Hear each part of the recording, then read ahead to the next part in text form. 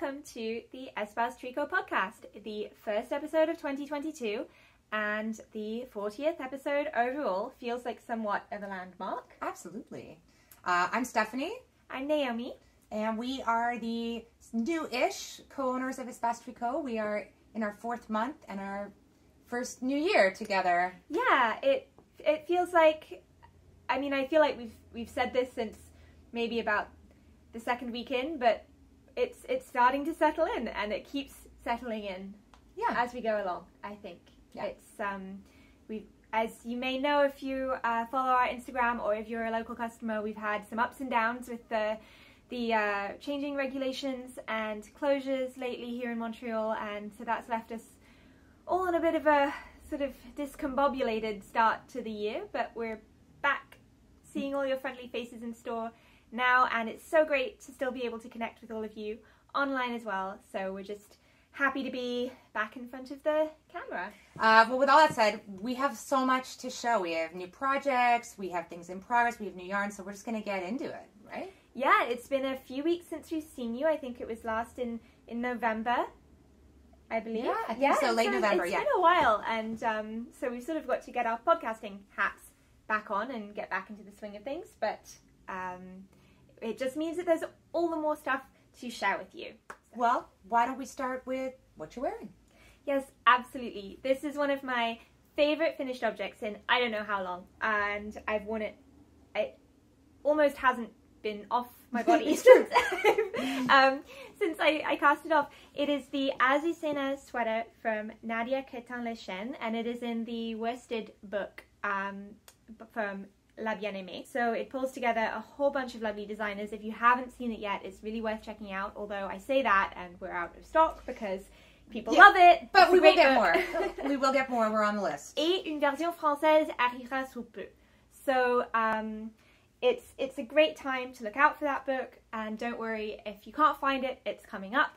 But all that to say, this is a fantastic pattern. I know I'm a little far away, so I'm going to come a bit closer to show the colour work because it's quite nice and delicate. So it is your basic top-down yoke, but it's got some really thoughtful details. The short rows are below the colour work, which means that the back of the neck is raised really comfortably, but the colour work itself matches the rib all the way around, so you don't get that little gap at the back of extra main colour before the colour work.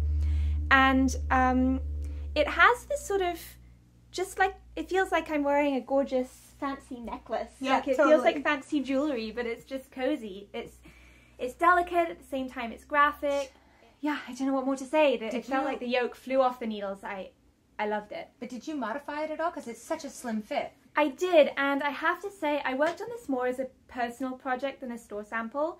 When we're knitting samples for the store, we're very careful about gauge and taking note of our modifications because we know that they serve as really useful sort of experience and guidelines for anyone else wishing to do that pattern. I wasn't quite so precise with this one, and I believe, I haven't measured it off the top of my head, but I do think my row gauge might be denser. As one person commented on Instagram, it does seem like the yoke is shallower on me. But I also picked, and I don't even remember what size I knit, but I picked one with not very much positive ease. Here it fits really well on my shoulders. That's also down to the good shaping and grading of the increases through the yoke. I accidentally left out one row of the colour work. Oh, one row. Come on. That won't make much of a difference. But it slightly changes the visual, but I was past the sleeve split and I left it be.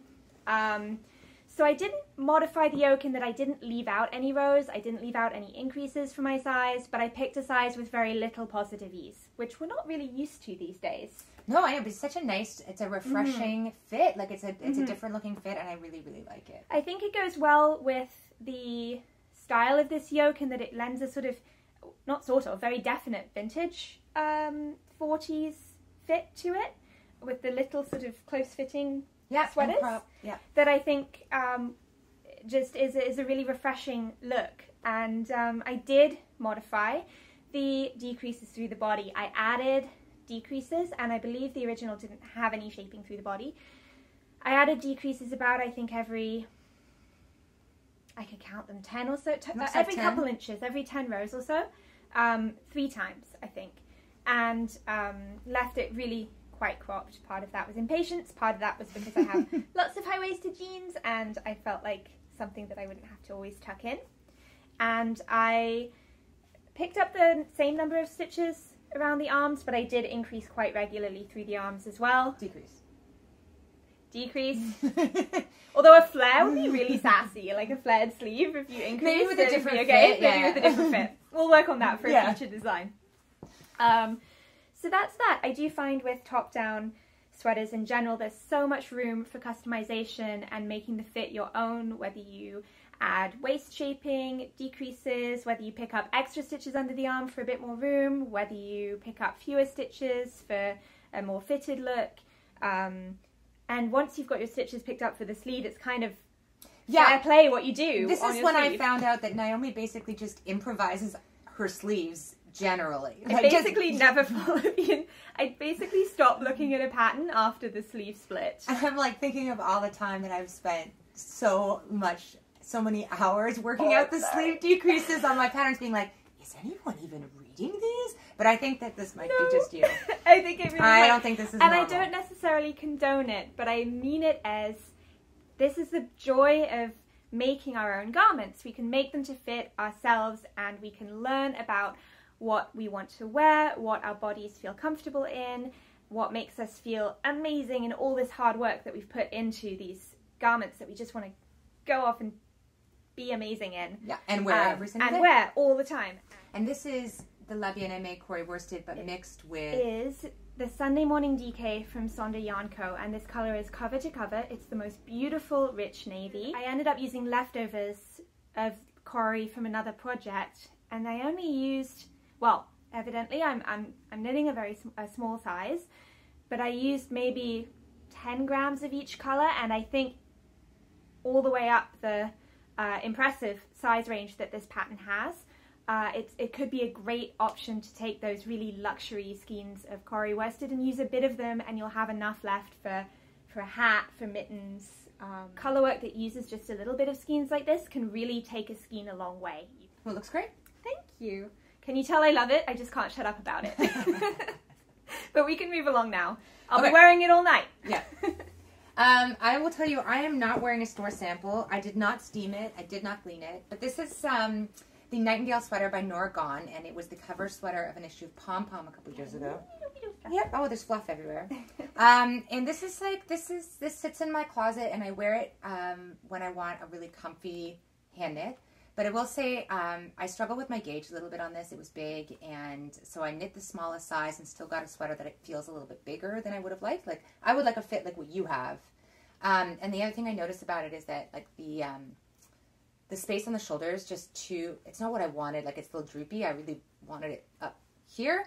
And I think if it had those elements, I would wear it like all the time, because I'm so proud of all the hard work that I did, and Nora's beautiful cabled work is always incredible. Absolutely beautiful. Like, the definition is so crisp, and it's really just sort of a cut above, like it's a little bit extra. It's a little bit well, you know, I love a little bit extra. I did make one modification to this. If anyone out there is knitting it, is that in the original chart, this cable continues up into the neck, and I did keep that in the back. I don't know if you can see it. Yeah. But in the front, I decided that just for this, to make a much prettier neckline, to kind of let that cable go. So it's one of those things where, like, I wish that I was smart enough to tackle it again and redesign, especially this shoulder section here, so that it would sit up. You know, 10 France would be so upset if you saw this. Like, that's not where your shoulder is. But anyway, it is still a sweater that I adore. It's incredibly comfortable, and I'm very, very proud of the hard work that went into it. And do you remember the yarn that you used for it? I don't. It's some kind of worsted yarn. It's worsted weight. Absolutely. Yeah. It looks like you could take any classic worsted weight, Gilead, Gilead would be amazing. Yeah. The other thing I was thinking is Homestead would work for this really well. I think it would be great. Yeah. Okay. I mean, I did say that my gauge was big, so maybe that's a bit heavy. You know, Shelter would also be a really beautiful choice. So if you want a challenge, you've got the note. So in a sweater that's like this, where literally the entire front of it is a chart. Yeah. Yeah. You know, making those kind of modifications, you really need to know what you're getting yourself in for, and that, you know, at every step you're going to have to really think, is how is this going to affect something else, because it is, you know, knit flat and seamed, and there's a puff. So, yeah, I'm fine with it the way it is. I like it enough to wear it on the podcast, so there you go. I never noticed until you mention it, the shoulders. You know, these are things that you notice when you're wearing it because you feel it more, maybe? I think I'm also just always aware of, because I'm always thinking as a designer about what I'm trying to achieve, and especially we talk a lot about ease versus fit. And this is a classic sort of thing that when people ask me, well, how do I know if something's oversized and fitting me properly versus too big? This is one that's really a dead giveaway, is that if this shoulder seam, especially on a set-in sleeve, is hitting below this bone, where like sort of where you join, that's a sign that something's too big for you. So you can wear something absolutely with 20 inches of ease, but, you know, especially if it's a set-in sleeve, it should still hit you here. So that's where, I think that's why I think about it a lot, because it's something I've talked about in classes and stuff. Cool. So there you go. That's what I'm wearing. That's what you're wearing. What's next, Master of Ceremonies? Well, let me consult my handy maker's board, which I shall be talking about later. This is one of our newly restocked products that's been a very hot seller. We'll come back to it. We'll come back to it, but I find it absolutely essential for just like my documents. You said that like you're an empath. My documents. My goal since I was about 4, maybe. No, I would have been older than that. My mum wouldn't let me watch Ab Fab when I was 4, but I always wanted to be sappy. I don't know if that's your takeaway you're supposed to get from Ab Fab. So, but that's very, very adorable. I loved her. So, new yarns and samples. Okay. You know what's first? Is it the Baccarat Banque? Yes. Okay. Should we do a snap and I'll get changed into my brand new design? Snap. Okay, here we go. Hey, so there you go. Hey, I don't know where that came from.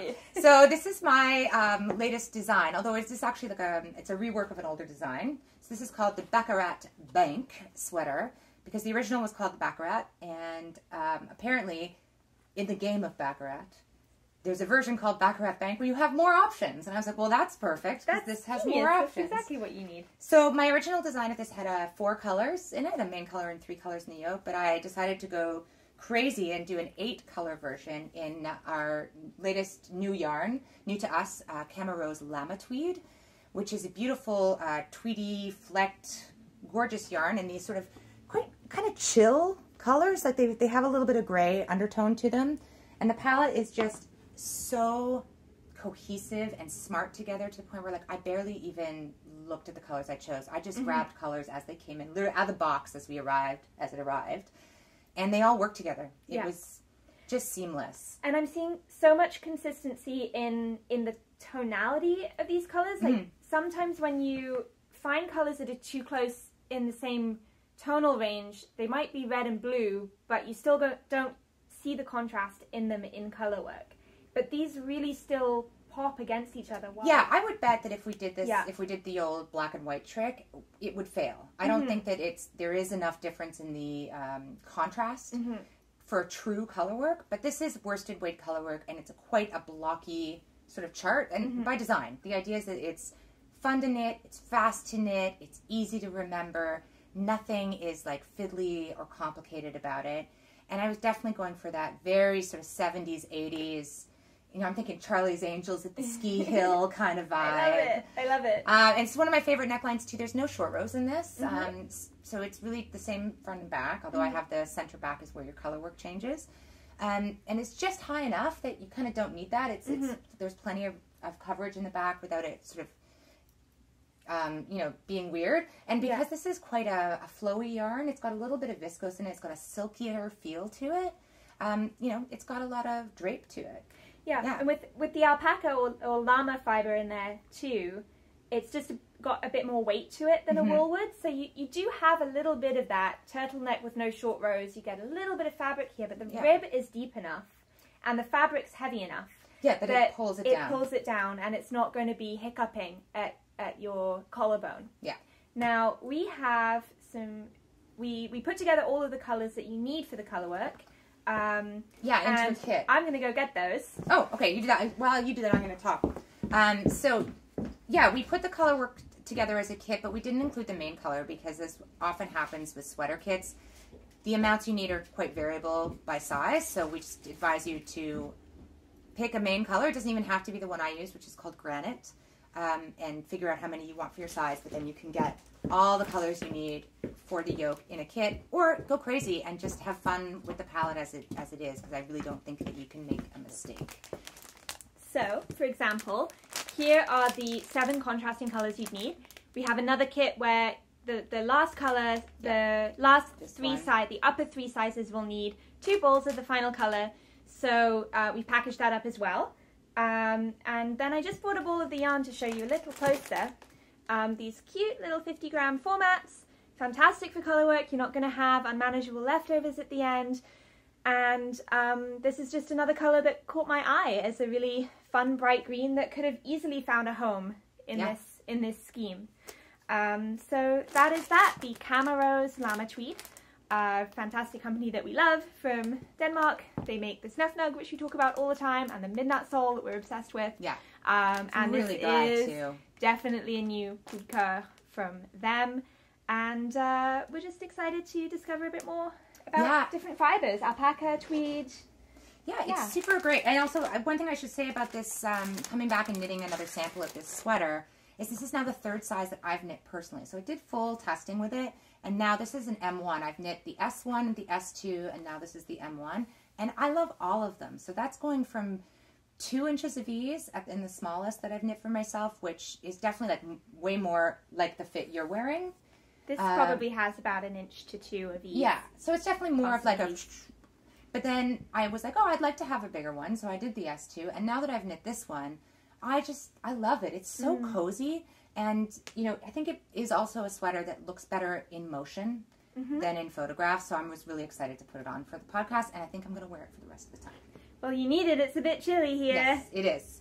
So there you go. That's it. Lamatweed, Baccarat Banque, free pattern, available now on Ravelry, or you can email us at the store if you don't want to use Rav. Love it. What's next on my... Check the agenda. We actually have another new yarn in the store that we sort of discovered together and we're both really excited about. And it's from a company in the US called Elemental Effects, or Affects. It's with an A. And they have Shetland sheep. So they're Shetland sheep, but they live in the States. They're like, I guess, the best of both worlds. And they have this beautiful Shetland fingering. It's an incredible palette. And they come in these lovely little 28-gram skeins. It's just so vibrant. Yeah. Like all of the shades. And each color has a number of shades in it, so which is ideal for doing beautiful traditional color work, the kind of thing you might see from Marie Wallen, or even Kay Fassett as well. Just an incredible range of colors. And this pile that I'm holding is maybe a future design. Just a taste, but let's look at your whip, because I think it shows it so beautifully. So this is the Hello from My Colors crop by Jessie Made Designs, and I'm just loving it. It feels like just the rhythm that I'm building with knitting these colorwork bands is just so... It's meditative, but I'm focused. I switch off to everything else. I maybe have an audiobook going. It does need focus, but in a really good way, in a way that's really brought me back in touch with the knitting process. Slowing it down a little bit, focusing on my evenness, focusing on the play of colours and what to do next. So I do find that it's been a gorgeous project for bringing me back to process knitting versus product knitting. Well, and I remember looking over your shoulder when you were looking at the pattern. This one has lots and lots of information about planning your yoke, planning your colors, and I think that's such a nice thing when a designer can offer that. So we won't show any of the pattern because it does have all this information in it, but it's definitely a beautiful one to have in your collection, because I think you can come back to it over and over again. You can start with a couple of colors if you want to take it easy, and eventually get to something like this. How many colors are you absolutely. using? So I'm using 7 contrast colors and a main color. So it's the same. And the and the pattern itself calls for 4 contrast colors, I believe. And again, Jessie gives advice on how she picked her colors for it and the order of them.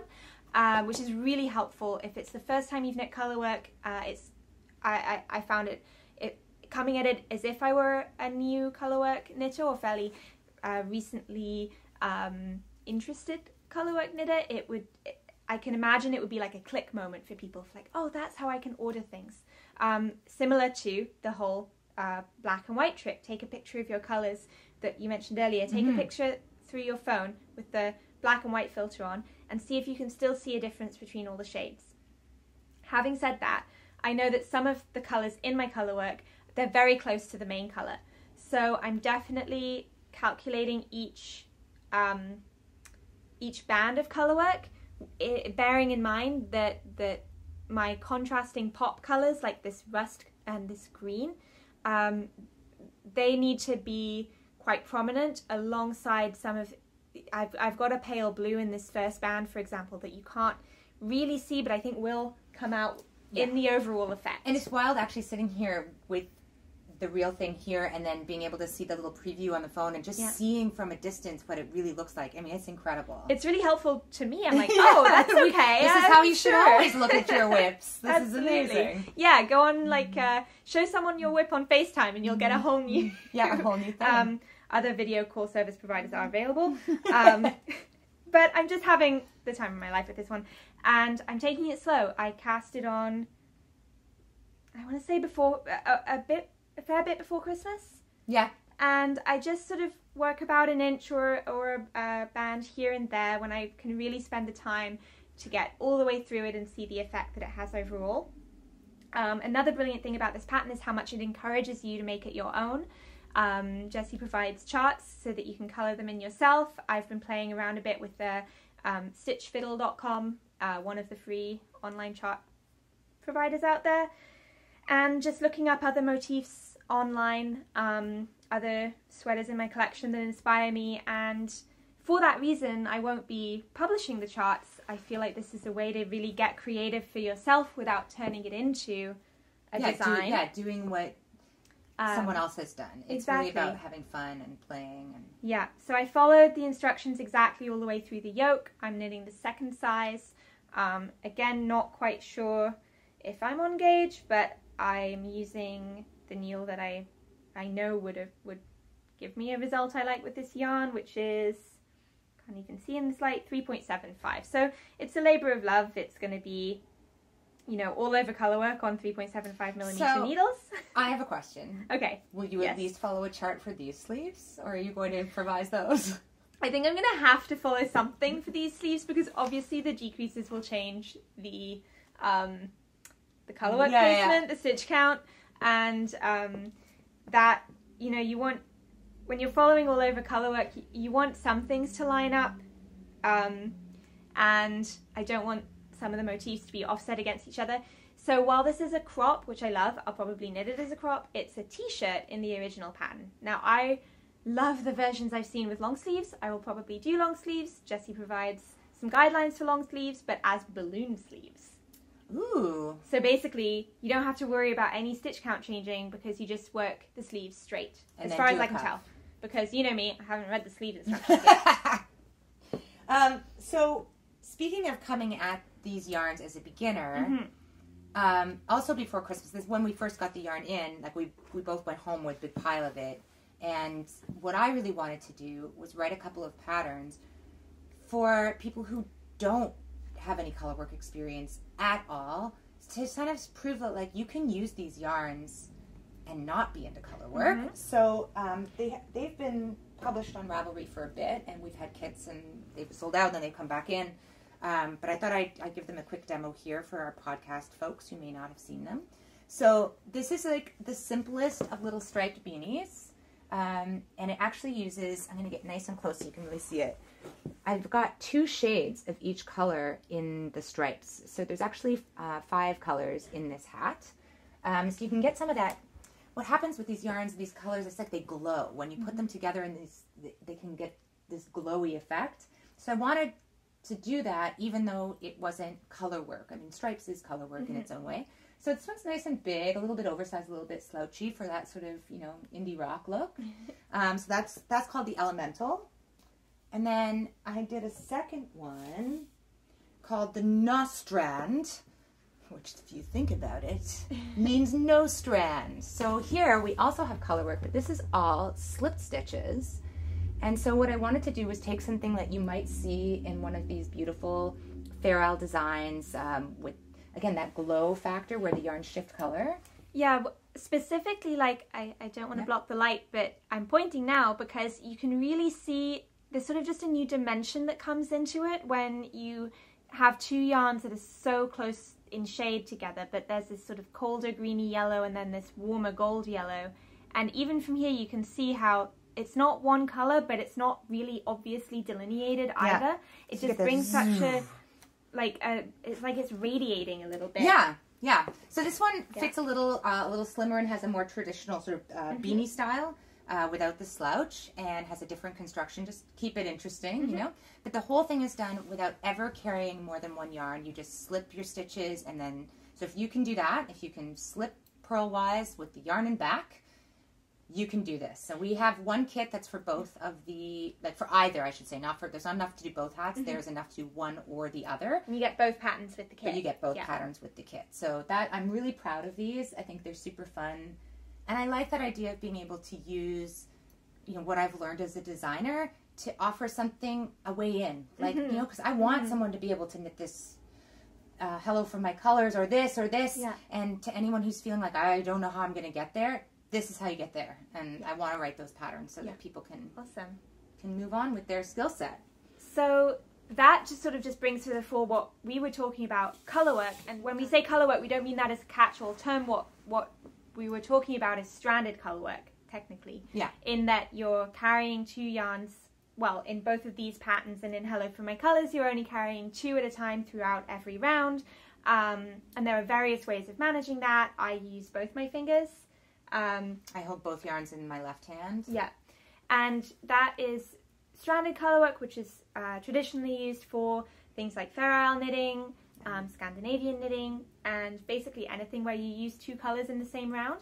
But that's not the only way of knitting color work, as in playing with two colors. Like you say, stripes is color work, and mosaic knitting and slip stitches can also be color work. So don't, if you're intimidated at all by the idea of stranding or Fair Isle, or becoming a color work knitter, there's a million ways in. And frankly, I find mosaic pretty intimidating. We have a customer who like dove in with a mosaic project, and it really reminded me that like, I need to get on this. It's like, I need to know more about this so that I can help our customers when they're engaging it. Yeah. So maybe next podcast I'll have a mosaic project going. Totally. And then stranded projects like that are really fun if you don't even really care about stranded knitting and it doesn't seem like something that appeals to you as a new technique and you don't want to be bothered with it, but there's the kind of effect you can get just with slipping stitches and merrily knitting on, and you're all good. Yeah, so, absolutely. Yeah. Okay, so that's sort of our elemental effects section, which I'm really excited. I'm gonna probably have a vest in that too. Like you will hear more about this yarn from us for sure. In this yarn. Yeah, I'm really into it. Did you get that? I don't think she got that. What? It said you're invested in this yarn. Oh God, Naomi! You should have to put it 5 cents in a swear jar for that. I have invested. Oh, terrible. In making this yarn popular. Is this next on our agenda? Let's make it next. Yes, let's make it next. So, another new yarn we're really excited about. It's a totally limited edition series from Annie Perrin, who is a dyer here in Montreal that we adore, who happens to be really into Taylor Swift, just like we are. And so she has brought us some yarns that are inspired by Taylor Swift album, but I do want to say up front, like, you don't have to be a Swiftie to get into these yarns, as you'll soon see. So she's done this on her Hampton base, which is an MCN, so merino, cashmere, nylon. It's fingering, and it's beautifully dyed in 15 colors. Here, get a whole pile of these. And so each colorway is named for one of the tracks on Evermore, which is Taylor Swift's most recent record, which is quite a moody album. There's some pop on there. Most recent original release, because Red is a re-release. You're right. I should say that is correct. So you can see there's some like quite dark and moody tones in this. Ooh, you got the dark and stormy. Yeah. I got the bright and peppy. I love it. Yeah, because there's some pop there too. Absolutely. But basically, like there's a beautiful balance in this collection of jewel tones, of quite dark colors, neutrals, some speckles, some very pretty speckles. This one's my favorite. It's called Long Story Short. Just got that grayish blue underneath with some beautiful rust and purple. Just gorgeous. And I have Champagne Problems here, which is... I have no problem with this yarn. Yeah. And I do want to raise a glass of champagne to it because it's beautiful. Yeah, it's gorgeous. And this is amazing too. This incredibly dark purple. It's called Marjorie. It's like a purple burgundy wine color. I love those brown undertones that come into purples. That's when I really connect with purple. Together with that, which is this one's Cowboy Like Me, which has got that leather color in it, so I totally get the name. I don't know, like the hardware. Yeah, boots. Totally. So these are all online now, so you can have a look at the colors. Like I said, there's 15 of them. Now these colors, I think we were talking about, would be incredible in a beautiful shawl that takes advantage of more contrast. So.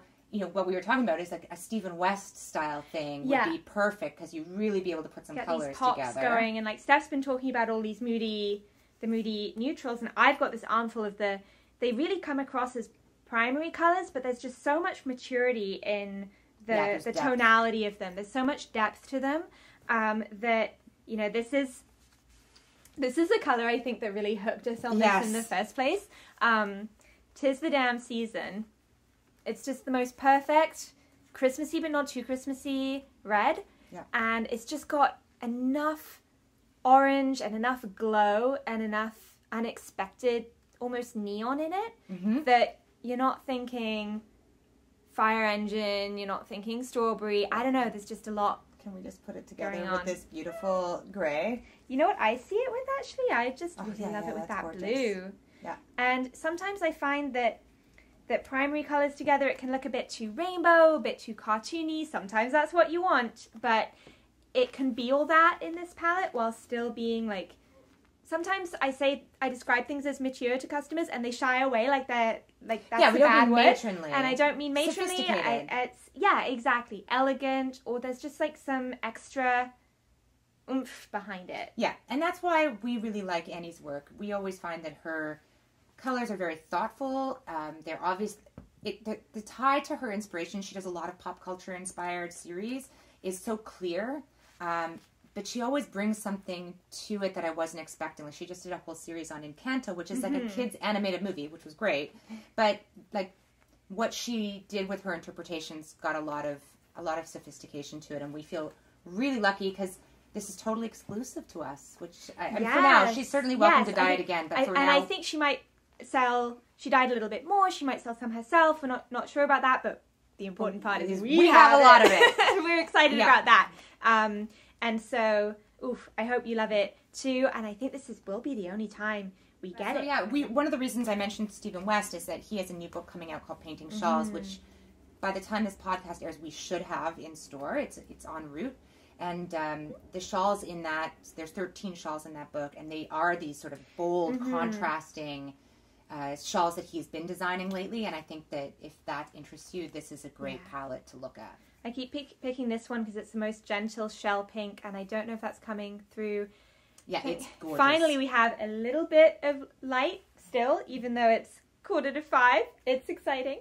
But I don't know how much the natural light is showing you. Oh, there's just so much going on in these colors. It's quite similar to the base of Champagne Problems, I think. Yeah, so there's in our speckles we've got Champagne Problems, and we've also got Closure, and the Closure has a pinker undertone from the Champagne Problems has more of a gray. It's like stone, warm stone. Yeah. Gorgeous fade potential in her speckles too. So yeah, we are delighted to have it. We're very happy to have Annie's Yarns in the store. And really happy that we could kind of come up with a way to do it that's really good for her business and really good for us too. Where she's a nurse, she's super busy, so she dyes when she can. And anyway, yeah, we're just delighted. Yeah. So yeah, that's online. Go have a look. And yeah, it's almost time for whips. Well, let me check the schedule. Yeah, check the schedule. Okay, you check the schedule and I'll check the yarn. I don't know if this will become a regular podcast feature, checking the schedule. It's more just because I didn't memorize the schedule this time. Ooh, do you want to talk about Octave or Softcore? Oh, let's do both. Do you want to snap and both put them on? Oh, yeah, good idea. Okay, we're going to do a snap. 1, 2, 3. Okay. Oh, we're so fuzzy. We're so cozy. Imagine if we hugged right now, it would be the coziest hug. Aw, I'll hug. Let's do that later. Okay. We'll hug later. I've been talking a lot. You go. So, this sweater is, you may have seen it a couple times on Instagram because I actually find it really photogenic. It's basically your new favorite sweatshirt is how I described it, and it's how I feel when I'm wearing it.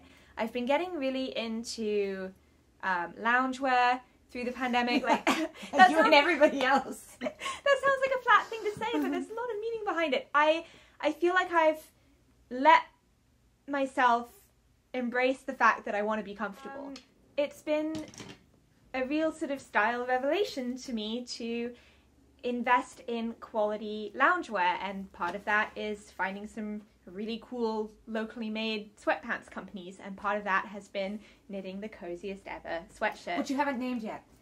Yes, I have. I mean, you haven't said it out loud. Oh, I haven't said it out loud. I haven't told you. This is called the Softcore sweater. Which is amazing. It's so, such a good name. It's like, you're not softcore unless you lift softcore.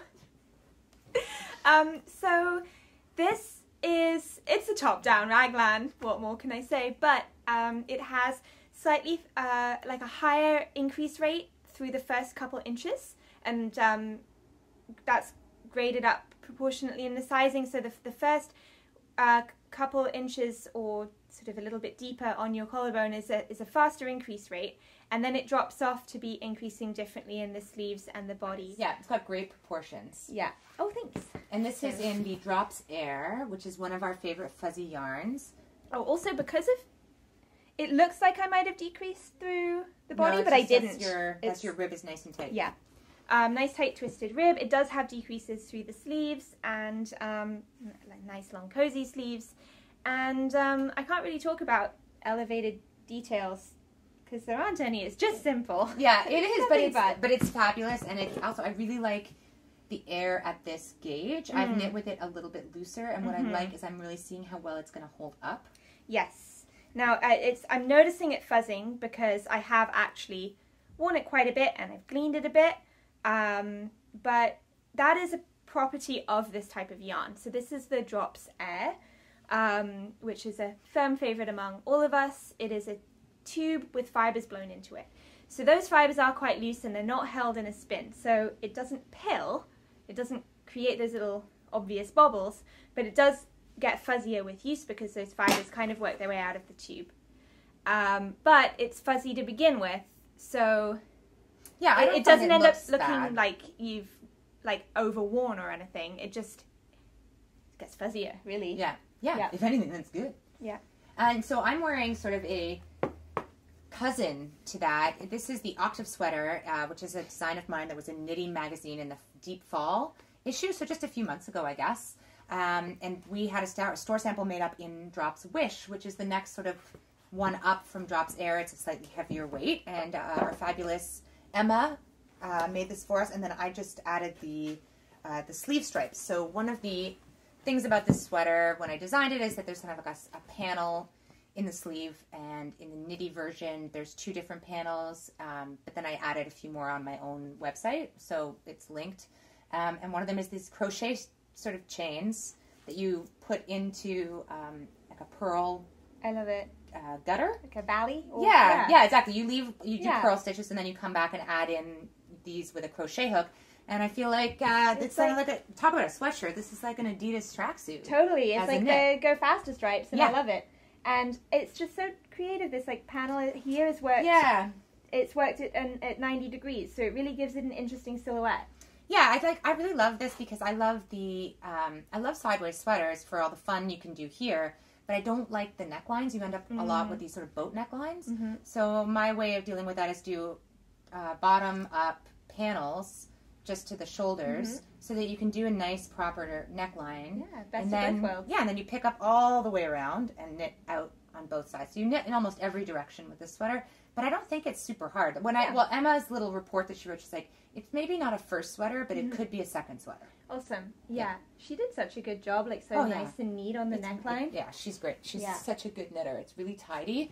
And it's nice and chunky, so even though it's one of the thicker yarns that we have, and so even though you're knitting in different directions, you're picking up stitches, it's sort of, the flow is probably going on there in that it's fast. It's fast. I mean, you could knit up the front and back panel easily in an evening or two, and then you're off to the races. And the nice thing is you don't get that sleeve island thing because you are actually building the sleeves and the hat and the sweater at the same time. Yeah. So I find this construction that's really motivating. I've used it in a few different things, some t-shirts and some lighter weight things. Yeah. So yeah, you can find it for free in Knitty. We'll obviously link it, and then you can have fun doing whatever you want with the sleeves. But this is just one option, and you could even do, if you have like stuff in your stash, like do 4 different colors. It doesn't all even have to be the same color. Idea. Yeah, I think that'd be great. Yeah, and I mean, even if you did get a ball of Wish just for that, you'd have enough leftovers for a headband, a hat, probably something. Yeah. Both of us chose sort of very classic sweatshirt style neutrals for this, but I was looking at the colours we have of Wish, and I think a sort of close colour pairing for those stripes could be really elegant too, and also check out the pattern for the other sleeve options too, if this isn't quite a style. There's a cable, and there's like a dip stitch version that gives a very different, it's not quite so sweatshirty. Yeah, so if you're interested in that construction, check out the other options too. Yep. And I was thinking of some brighter options for this as well, because it does feel, it's so next to skin soft. It's got that nice deep armhole. It does feel like something I could toss on over my sports bra as I'm leaving the gym or something. I say that. I too go to the gym. But just say. Yes. I've been doing yoga at home. Well, that's nice. Put it on. Yeah, you could wear it over your yoga outfit. And so I was looking at actually somewhere, probably quite far out of my comfort zone for coming into work, but like, this is why super not fun. Brighten it up? This is better on you, but this is really fun. Yeah. It's very flash dance. I like it. Right. Yes, 80s, bright 80s activewear. Yeah. Totally a vibe. I love it. So this, I was showing the Snefnug. This is similar enough to Drops Air that you can usually switch it out, and I think this would be great in Snefnug. The main difference is that this has cotton and other non-synthetic, all-natural fibers, and this has an acrylic tube. Just to show you side by side, this is the Wish, so you can see it's a bit chunkier. Yeah, I think this is a 6.5 millimeter needle for this. Nice. Yeah. And I used a 5 for this, I believe. 5.5. By the time you're watching this, the pattern should be available. Yeah. Okay. Check the agenda. Still have more new yarns. I've got the Kureyon. Oh, yes. Okay. So this isn't new, but I'm not sure we've talked about it on the podcast. I don't know. Noro Kureyon, well, it's definitely not a new yarn. It's kind of an iconic yarn. It's been around for a long time. We've loved it for a long time. Long colour changing, 100% wool, single ply, worsted weight, from Japanese yarn manufacturer Noro. Now, these are just a few we picked out as examples of the range of this palette. We mostly picked the bright ones because why do you go for a long colour changing yarn if you don't want everyone to know it? Yeah. So, but there are some really beautiful soft neutrals in there too. Yeah, this is the Arcade Mittens by Mona Schmidt, our very own Mona.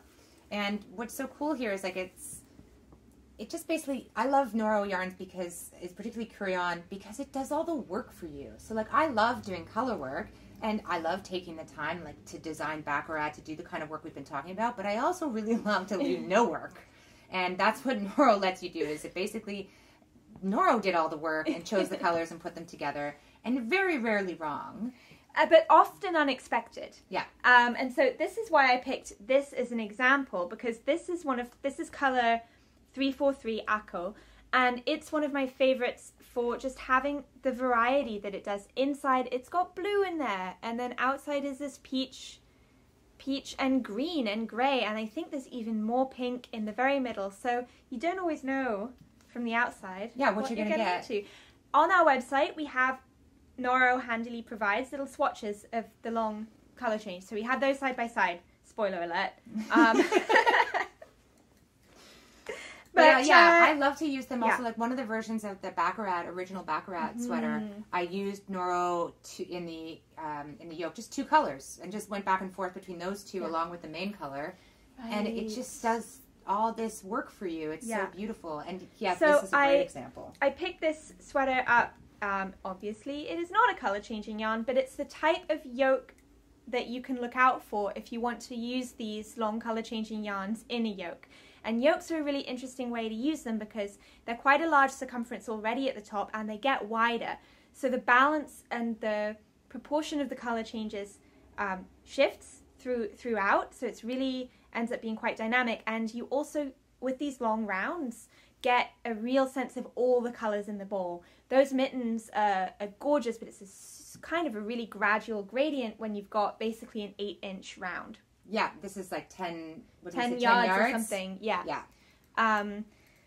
So, and this is knit in Shelter. This is the Fern and Feather by Jennifer Steingass. It's a classic. This would also pair well with basically most classic woolly worsteds out there, from Rowan pure wool worsted to Gilead to Woolstock. Woolstock might be a bit light, but it's basically can't go wrong. You can't really go wrong. Because it's the standout yarn, if you're using it in colour work, it doesn't really matter if it is a different texture from your main colour because the whole thing is for it to stand out. So it's a great thing to pair with something from your stash. And if you're someone who tried Kureyon a long time ago, I think it's definitely worth reconsidering that if you want to try and come back to it. It is definitely softer than it used to be. It had a reputation for being a bit squishy, scratchy, and it was used a lot for felting projects. And so I know some people really were resistant to it, but I have to say, like, this feels super soft to me, and I notice that it's softer than I remember it being. And John, who works with us, who's one of the reps who helps us get this yarn, mentioned that they have been making improvements and changes to the way that they spin the yarn. So I find it noticeable. So if that turns you off, you know, hey, it might still, but if you have the chance to come and feel it, then I think it's worth having a look at it. And we mentioned Shelter and Gilead. Those are both quite widely available by now, rustic unprocessed yarns. It's similar, it's comparable in softness to those. Yeah. So if you, and again, you could use it for accessories or sweaters that don't sit next to your skin, but if you can tolerate wool in general, this is absolutely a great choice. It is a soft, soft untreated wool. Yeah. I did grab a ball of this just to show another example of this is even softer. Yeah. I hesitate simply because unfortunately we haven't got all the colours we'd like to have of this gorgeous yarn, but it is a really good match for Kureyon. This is called the Haunui, and it is 100% wool, and I believe it's sourced from New Zealand. Yeah, so this is a really interesting yarn from Noro because it doesn't have any color changes in it, and in fact it doesn't have any dyed colors. So there's only 5 or 6 colors, I think, in the entire palette, but they're all natural shades. And we were really excited to get that in for exactly that reason, the idea of pairing it. I mean, look at this together, what you might be able to do with just some subtle texture. Like, talk about doing some slip stitch work. Absolutely. That would be beautiful. Yeah. But I agree with you. Like, we weren't sure if we should feature it when we only have this one color in yet. You know, we're expecting the rest of it soon, and obviously we'll announce that on Instagram when we get it. But in the meantime, we do have this, and these are these huge balls that Nora started doing. So you only need a couple to do a sweater. 400 meters. So you'd need 2 to 3 for a sweater in worsted weight. But I think 1 and then a few balls of this for a scarf would be fantastic. Would be really cool. So both of those linked below. Discover Noro. New yarns. Yeah, let's do more new yarns. More new yarns. So I have this gorgeous, beautiful basket. This is, I was just looking around the store like, how can I arrange everything for the podcast? And I grabbed these thread and maple. This is the carryall that we still have a couple of from them, and it's holding so much. I love it. Yeah, and it's so elegant. It's so much nicer than a giant pile on your couch. Or like a big milk crate or something. Yes. So, I'm going to put this on just to give you an idea what I'm going to talk about. Okay. This is the Owen hat from Jill Zielinski. Oh, say her name again, I think, to the I know, camera. I mumbled that a bit into my shoulder, didn't I? Yeah. This is the Owen hat by Jill Zielinski on Ravelry, linked below.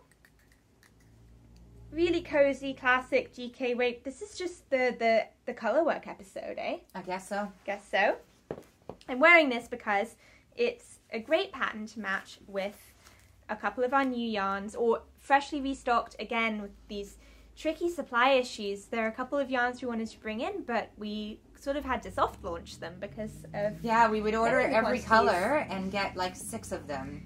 But we are now well stocked with both Sandnesgarn Double Sunday, which is it's not superwash treated, but it is machine washable. Mona is very precise about that being explained, and it's true, it matters, because while I wouldn't go into the science and the details about how it's machine washable without being superwash treated, it does have a more, what you may call, natural feel to it than some other superwash treated wools that can sometimes, they can be a bit shinier, and it really does have the handle of a woolly wool, but it's a lovely soft. See, it's funny you say that, because I feel like it's sort of the best of both worlds. I do feel like it's noticeably sort of more super washy or softer than some of the Gilead or the Shelter. Oh, it's definitely. a completely different vibe. But it's also... You're right. It's not slippery the way that a real treated yarn is. But I think if you're someone who is sort of stepping a toe away from superwash but wants to try something, this is a really nice place to go. So this is a 100% merino wool, and it does feel very different from, say, Gilead, which is also 100% merino, but more minimally processed. So all that to say, I think it would be fantastic for kids also. Yeah. Really easy care, and also just it would be great for anything around your ears, anything around your neck if you're sensitive to that. It's lovely and it's a lovely palette, lovely and soft colors. Some of the colors in this were put together with Petite Knit, because she's a big fan of this yarn. Yeah. And uses it a lot. So if you love that sort of Scandi cool vibe, there's definitely a nice palette there for you. Yeah. Oh yeah, you have a whip. I'm actually knitting this at the moment. Now, here I'm doing half a magic loop because I couldn't find my 16-inch circular. So I just have the cable coming out at one point. But I'm holding it here with Amelia Philomene Mohair, Leona, in a pattern that Mona is working on, so hopefully we'll have that updated by the time you're watching this. And I just find that the two palettes just really resonate well with each other. This is the colour Tiffany, alongside the colour, doesn't have a name, but 4081. It is amazing. It looks like it was designed to go together. I know. This is, if you look at it straight, it is very much, you'd call it a brown, like a chocolatey brown. But bringing in somehow it just does really go well with the purple wine tones of Tiffany, which I think, classic me, pick a colour that sells out by the time I tell you about how good it is. But these two palettes go really well together, and I picked it out for that. For example, we've got 2543, and we've got Brooklyn. Now, on camera, this is looking more yellow mustard, but it does really have a depth of it's more orange to it. It's got more cinnamon in it in person. Good. That's a good way of describing it. And then I have... Here, you want me to take things from you as you go? Sure. Go. Well, I'll put my whip away so it doesn't fall off my needles. See, I'm getting confused because I also have the alpaca to show you, and that's in this basket too. Did I say how much this can hold? This one must go with that. Well, it does, but I also wanted to show how, again, we've talked about matching mohairs and how you can play with tone, and this is a very close match, these two. This is Janet in the Leona, and this is colour 3521. But if I were to start with this colour and pick a mohair, I think I'd also go for this one. At the same time, I also have Camellia here that would give a very much more neutral but still very matching tone gray it down to this pink and grey it down. So you've got here a mohair that could either tone down a stronger colour or liven up a paler one. And then similarly, you could either liven this up or tone it down. So there's lots to play with there. Between your... Oh, that's nice too. This is nice too, eh? Yeah. So this does have more pinky lilac in it, but it totally goes with a true beige to sort of just bring a bit more dimension into it. So I also picked this one to go with the pale pink. Oh. Well, that's nice. Oh, wow. That's wild. The way it pulls the peach out of it, which I did not think was there. That's great. So it's really worth, and I realize this is the sort of thing that is easier when you get into a yarn store, but it's also worth, you know, playing around with little copy-paste pictures on your screen, drag them around. Yeah. It's a backup. And play with your leftovers too, and just sort of start to see what pairings can kind of pull different tones out of your yarns. Similar colours. Yeah, absolutely. So all that to say, really, here's another really classic. The double Sunday palette and the Emilia and Philomen palette, they're like gorgeous matches. But also anything with about a worsted gauge calling for a DK weight and a mohair or suri stranding. Take a look at the Leona and Clémence matches for double Sunday, and we'll link all those together in the same place down below. Cool. All right, pass those on. Next, we have... those are still double Sunday too. See, they're such good neutrals, such good range.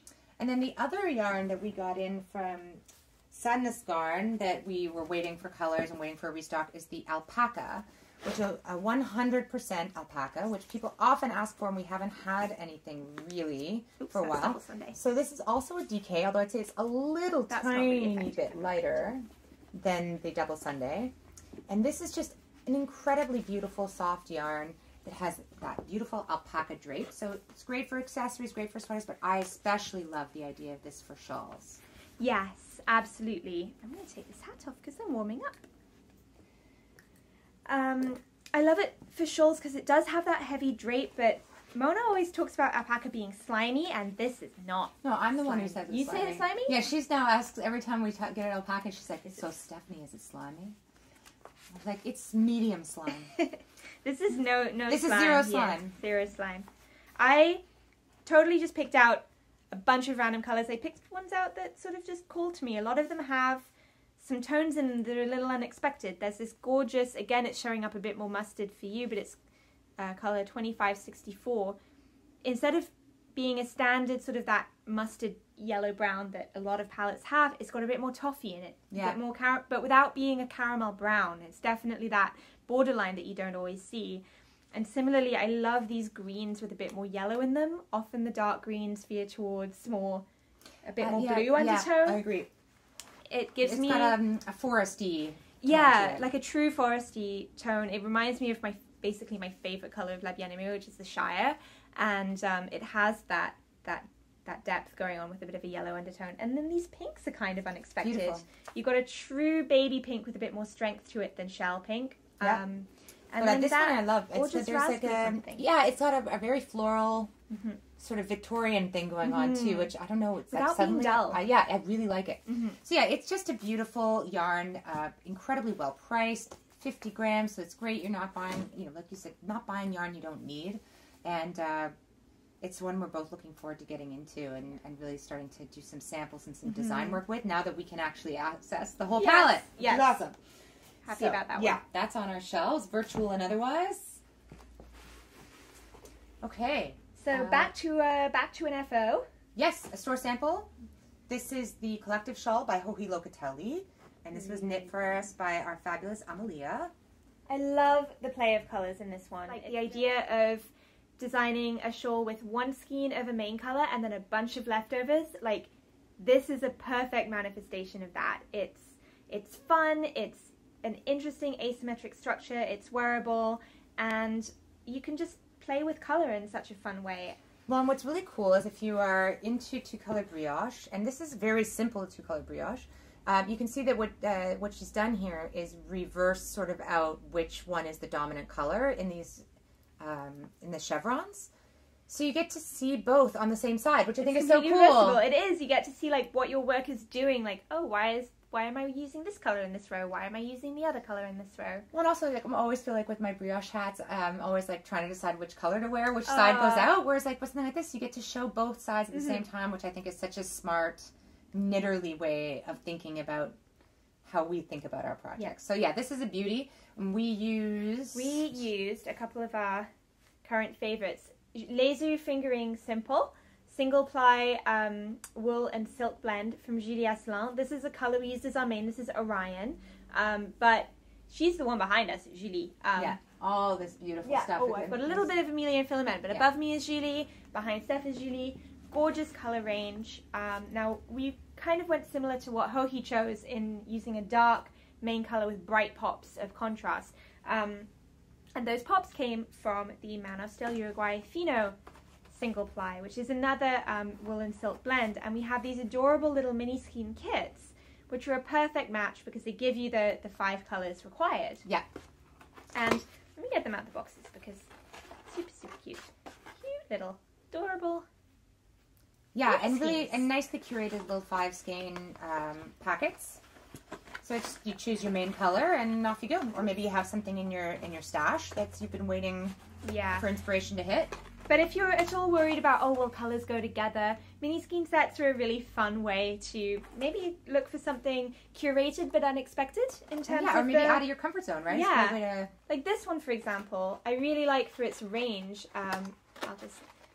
The adorable little gift boxes are kind of hiding it a little bit, but you've got this gorgeous sort of greens and golds and then a bright brick orange and then a shell pink and then 2 blues, and I wouldn't necessarily put those together picking yarns off a shelf. But it looks great. They're going to really stand out. Yeah, especially in with contrast. an amazing like contrast you could color. do that. You could even, I mean, I picked out, you could end up going, you know, lighter to have a completely different vibe, or, you know, pick minis that are sort of a fade almost in themselves and then go really pop in color with the background.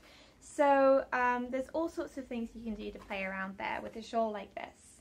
Yeah, I love the minis. And, you know, it's sort of like what I was talking about with the Noro, where it's like, you know, sometimes I want to do the hard work of all the color choices, and sometimes I want someone else to do the work. And this is a case where it's already done. I just say, yes, I'll take one of those, please. And, you know, have a beautiful product at the end. So, yeah, I might wear this for the rest of the show. It's super wearable, and, you know, it could even be really interesting in one color. Yeah, absolutely. Just to get, like, a bunch of texture in. You mean one contrast color? One contrast color, or even one color the whole way through. I've seen versions where they alternate the garter. So there's all sorts of ways you could play with it. It's a really versatile pattern. That's probably our last finished object that we're showing. Yes. We have a couple little cute products we want to show and some width. So I'll come back to the tool that you've seen me using a couple times so far this episode, the Coconuts Maker's Board. We've finally been able to get these back in stock. They flew off the shelves last time, and they're super popular this time around as well, but we do have a few left. They come in this great little project bag, which I've been using mine. So essentially it's a signature washable paper. This is the craft paper version. There's a lovely grey one, which is what Steph picked out. And you think paper not so durable, but it really does last. It stands the test of time. They've used it in a couple other products that we've had in store for coming on a couple years at this point, and they're just as good as ever. I'm planning to cover mine with cool stickers. Yeah. You know, when we can like travel and go to events again, that's what I need to do. I'm just going to grab stickers and put it all over. You could get people to sign it. You totally could. Like a cast. How fun would that be? Exactly. But it lasts longer than a cast. So yeah, basically it's got two, both sides have metal inserts in them that are magnetic. So it comes with an array of magnets with it, so that you can basically put your charts, put your patterns and things like that, but then you can also add more magnets. There's a magnetic ruler that goes with it. You know, you could be getting your stitch markers on there. So there's lots of different ways you can use it, but I also really like we showed that it can stand up and become basically like an iPad thing where you can prop it up. You can prop your iPad on it too. Yeah. It doesn't really need a hard surface. Like I have it next to me on the sofa. And it has its own flap. Yeah. It itself is, you know, it's not going to break or make a big racket or throw all your stuff everywhere if it falls off the couch. Everything's just stuck to it. Yeah, mine at home right now has my charts for a whole bunch of different projects that I'm working on, colorwork projects. And what's cool is you can use a magnet to, or the ruler if you can get it, which we don't have it right now, but it's coming, to actually mark off where you are on your chart, which I really, really like. Yeah. The other thing I was able to do was, I mean, I don't know if you necessarily need to do this so much, but the magnets are strong enough that they will pin a swatch to your work, to the board.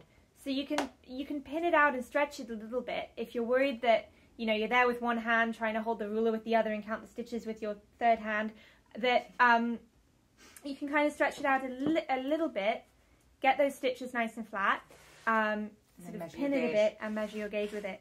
They come with, out of the box, it comes with a couple different magnets. This is the kind that your stitch markers could stick to, right? And then it has some flat plastic ones. And any magnet works on it. Yeah. So. Yeah, and I like that it just looks like a basic piece of sort of business wear when it's shut. Like if you just fold it up and put it in your bag, it's not like a glaring thing sort of being like, this is for knitting. Yeah. I appreciate that. I appreciate that it can blend. And I do just have a piece of paper for an agenda. You know, if I were presenting, I'd love to give classes again sometime. I feel like I could hold this. You know what? If you're in a choir. I love it. Now we're just like, Cocoa Knits, you need to move into the choir demographic. Choir demographic, please, Cocoa Knits. But legitimately, I've heard people using it for recipes already as well. Yeah. Because it stands up so nicely. Yeah. If you printed out a recipe from online. And so, you know, sky's the limit. Yeah, with what lots you of uses. So the last tool we have to share with you that's been restocked, we've talked about these a lot in the past because they're fantastic, the TKB cords from the Knitting Barber. These come in a great little tin. And there are 3 cords in each set, 2 60-inch, 1 60-inch and 2 30-inch. Effectively, they're great for, the logic there is sweater knitting. You have 1 that could be the body and 2 that could be effectively the sleeves. But they're great for putting stitches on hold in all sorts of projects. Here, I have them in action. Oh, it's inside out. Oh, that's okay. Oh, of course it is. Sorry. It's okay. I stare at this so much, I know it inside out. I have them here in the sleeves of my Billy sweater that you may have seen me posting about on Instagram. I'll talk about this a little bit more in the next podcast when I'm closer to being finished. But these have been fantastic for holding the sleeves. They're a hollow tube, so when I came to use them to put my stitches on hold for the sleeve, you can insert the tip of the tube over the needle tip like that. Hang on. No, wrong way around. There we go. And it's really firm. It does grip it. And the stitches really do sit on there. You do have to sort of move them along. It's less slippery than I expected, which is a good thing. Yeah, because you don't want them sliding off. You don't want them sliding off. And you really do have a lot of slack there. And I've tied a double knot, and it's really staying put well. I don't need any additional thing to keep it. And what's great is then you're really going to be able to try on your sweater. Obviously for holding your sleeves is great, but I think the third one being there for the body is the really good one. Because I don't know if you do this, but like I'll have it on my cable needle, maybe it's 32, right? Yeah. I'm working away and I'm like, I can get my shoulders through that for sure. And I just fool myself into thinking that. And of course I usually have my beginning of round in the center back. So, you know, I'll get to the end of the round, I need a few stitches past it. I'm like, yep, gonna get my shoulders through here. And then take it off, and there's all the 45 stitches that I dropped. Yeah. So this is good. And the other thing I'm thinking of doing with this, well, it's here, and I can't wait to wear it.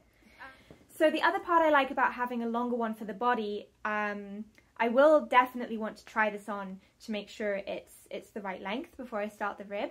But also, I'm not too worried about the yarn that I got this and the quantity, the yardage recommended in the pattern, but I think what I will do is put all the stitches on the body on hold, work both the sleeves to the right length, and keep those stitches on hold, safe on that cable, so that I can try the whole thing on, so that I know how much yarn I have and that the body length is right before I commit to the ribbing. And it's super smart. You wouldn't risk, if you think you might be short on a project but you think you could get away with a few rows less in the body, it's a great thing to knit the sleeves first to the length that you want, because that's often where you really feel like, oh, I should have gone a little longer, or I could have got away with it a bit shorter. Yeah. Is you feel that more in the sleeves potentially than the body. So that's your whip as well. That's my whip as well, but I'll tell, like I said, I'll tell more about that next time for show and tell, when I've got a little bit further with it. And I unfortunately can't show you much of my whip because it's actually for a magazine. So it's pretty strict that you're not supposed to show too much. But I feel like my entire whip is just like stuff that's going to be coming soon. So like this is a cute little project bag. It's a prototype that we're working on. So soon I will have actual versions of it. And then I noticed also that I'm knitting on my new favorite bamboo interchangeable needles. Not even using needles you can talk about. I know, even the needles, but we have ordered them and they're yes. coming. And I'll just show you the sneakiest little peek, which I'm knitting in this very nice yellow color. It's Bio Balance by BC Garn, so it's a bit of a summer knit. That's the wool and cotton blend. Yeah, and I'm really enjoying the project and looking forward to being able to actually tell you about all of these things probably in the next podcast. Yeah, Yay. And that's it. It's exciting. We've got some surprises in store. Yeah, and I think so many cool new things in the store too, and you know, new year, and we're open again. Yes. New stuff. Full steam ahead. Yeah. And we just can't wait to see where 2022 takes us. That's right. Hopefully to the end of my cabled sweater. Yeah, so thank you so much for watching, and we will see you next time in February. See you next time. Bye. Take care.